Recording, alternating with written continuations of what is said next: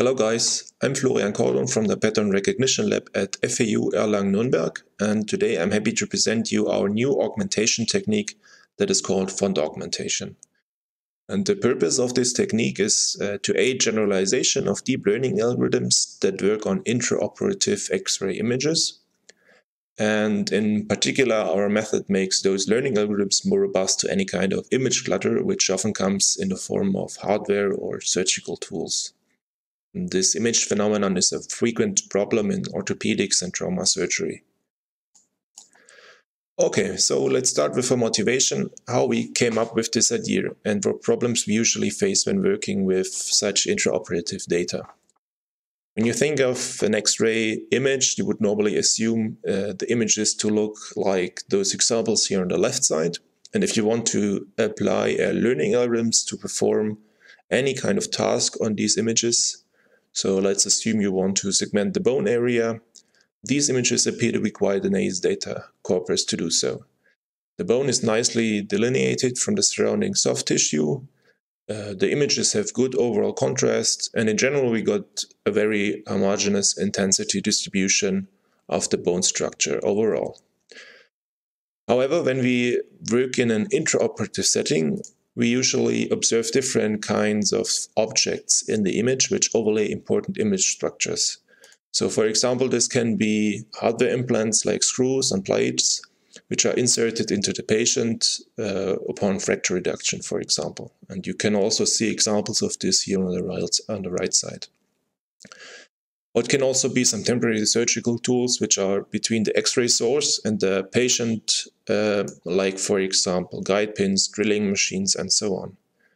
And these objects oftentimes occlude important image content and anatomical structures, so that our learning algorithms have a hard time to infer any meaningful results, especially when we are interested in a very precise localization.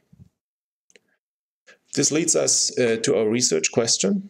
We wanted to have a method which is able to aid in generalization of such troublesome X-ray images.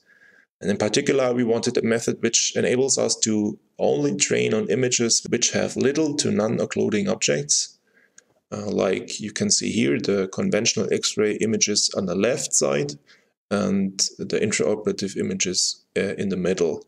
But at the same time, allows us to infer nice predictions on images, like you see here on the right side, where we have a lot of occluding objects. We also wanted to be independent of any solution which is tailored to a particular set of objects. So what we came up with was a very simple but intuitive idea, which is based on using various letters and symbols from different open source fonts. There is a vast amount of fonts out there, which come in numerous shapes and forms. And what we wanted to do is to approximate the real object shape and intensity distribution by using these fonts and sampling symbols from them and then composing them in a smart way. Here you can see some examples of these font compositions at the bottom side of the slide, and you immediately see that you get a quite diverse shape impression. But how are these objects constructed in detail? We now go through the algorithm step by step, and on the left side you can see each instruction, and on the right side you can see the corresponding image examples.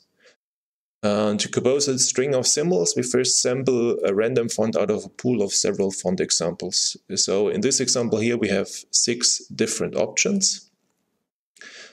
And then we decide on a string length. In this example we randomly sampled 2, which means that we have 2 symbols we want to overlay with our selected font. And these symbols are then drawn from the alphabet, which in our case are all numerals and Arabic letters. And if needed, we can repeat this process multiple times to compose shape impressions from multiple fonts. In the next step, we render our symbols so that they are centered on a black background. We also zero pad afterwards so that the text height has always the same ratio when compared to the background image. before continuing with any kind of pre-processing. We can then also use different geometric transformations, for example Gaussian blurring or smoothing, as well as intensity scalings to better approximate the image impressions we get from real objects. And we can also do some kind of special augmentations to simulate some screw structure. And with all these steps performed, we can now do an image blend of the original image and our rendered symbol string. Here you can see some examples on the results of this process. And we can see that we achieve a broad spectrum of different shapes, as well as different degrees of overlap based on the different fonts we use. And for example, in the first image, it is actually pretty hard to tell that these are artificial objects and not real tools between the X-ray source and the patient. To better evaluate our approach and certain characteristics of it, we also asked some auxiliary questions. First, we wanted to know to which extent the intensity of the overlaid object is important. Is it necessary for the algorithm to retain some residual information behind the tools which are not 100% opaque? And following this line, how important is a realistic shape of our overlaid object, and is it necessary to only include objects that are related to the task at hand and the data corpus we are training for? For this reason, we decided to perform a 5-fold experimental setup, and we started with an augmentation technique which approximates shape and intensity information as close as possible. And we used 2D projections from task-related 3D CAD data and computed the same image blend to get our training images. To get rid of any residual intensity information, we then binarized this augmentation technique so that we have a uniform intensity distribution over the complete object region. A similar setup was done for the font augmentation. Here we have to note that our font augmentation yields less realistic shape, but still can achieve realistic intensity distributions. And again, we performed the binarized version. And as a last strategy, we performed a coarse dropout of image pixels, where neither shape nor intensity information are retained. And here you can see some examples for both the overlay with projections of 3D CAD data here on the left side and the dropout of coarse image regions on the right side. All 5 strategies were evaluated on X-ray images of the knee joint. And if you think back to our initial research questions, we wanted an algorithm which performs well for different kinds of overlaid objects, despite having little to none such image characteristics in the training corpus.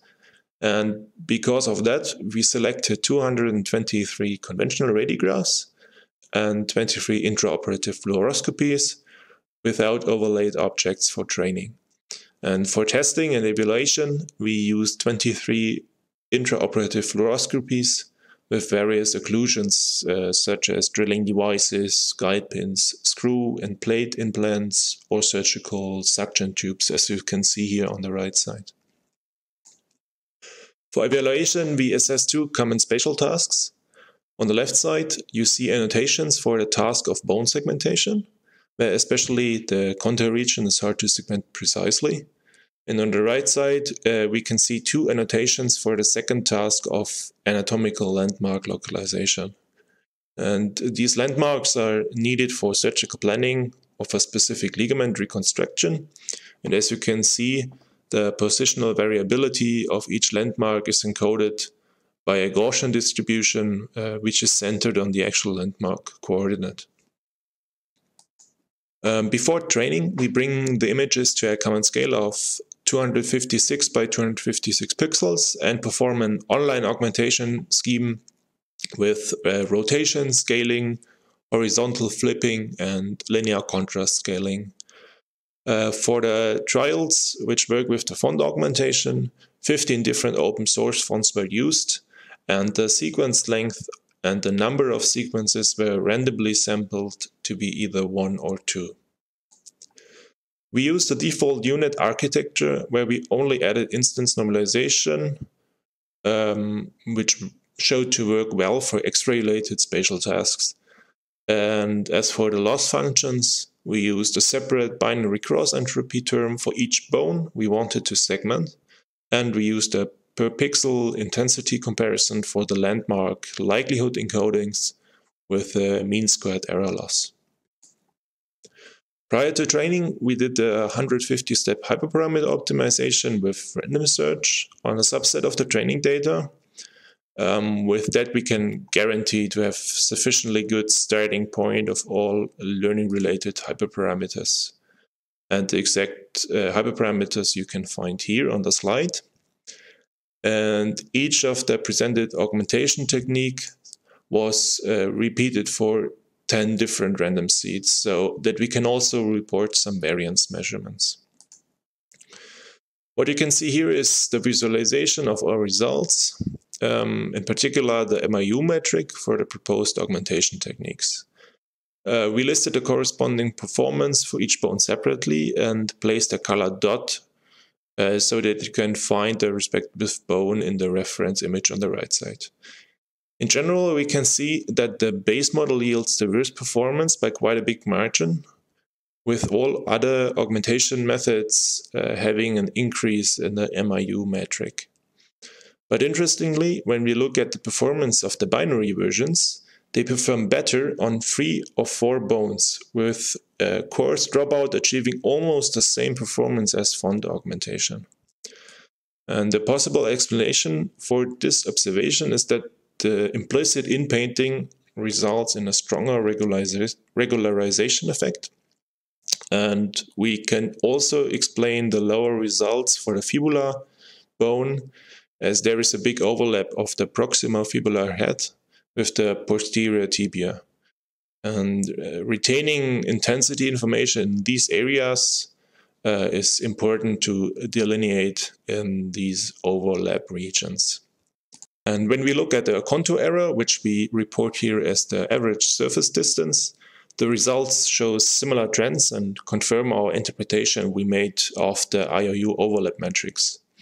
Especially for smaller bones, the proposed augmentation techniques can significantly reduce any spikes of the bone contour in ambiguous regions. In comparison, the results for the landmark localization task have a little bit more contrast. In general, there is a high variance in positioning of landmark 1, which is marked here in green. And this is due to low interclass correlation between different surgeons, so that also the annotation ground truth is ambiguous. In contrast, we observe a low variance in positioning of landmark 2, which is marked in yellow. There we got a more sound anatomical definition and greater interclass correlation between different surgeons. Also, guide pins are oftentimes in this area of the Blumensaat line, since many attachment centers of different ligaments of the knee joint are located there. We now conclude our talk and present you some points we want to look into in future work. Our proposed augmentation technique, font augmentation, successfully makes learning algorithms, especially those which work on spatial tasks, more robust towards occluding objects on intraoperative X-ray images.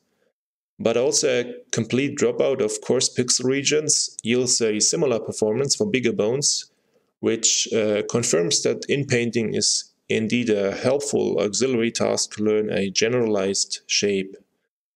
And interestingly, for most anatomy we evaluated, a realistic tool shape and intensity distribution along the tool surface are not important. In future work, we should definitely extend our evaluation to multiple anatomies and report our observations on a public dataset with similar occlusion problems. Also, we want to evaluate whether different symbol alphabets achieve different results and if a positioning strategy other than randomized overlay leads to different generalization behaviors. With that said, I want to conclude this talk and want to thank you for watching this video. Besides other projects, we are currently doing an extended evaluation of a technique and hope that this will be available later this year. Thank you very much.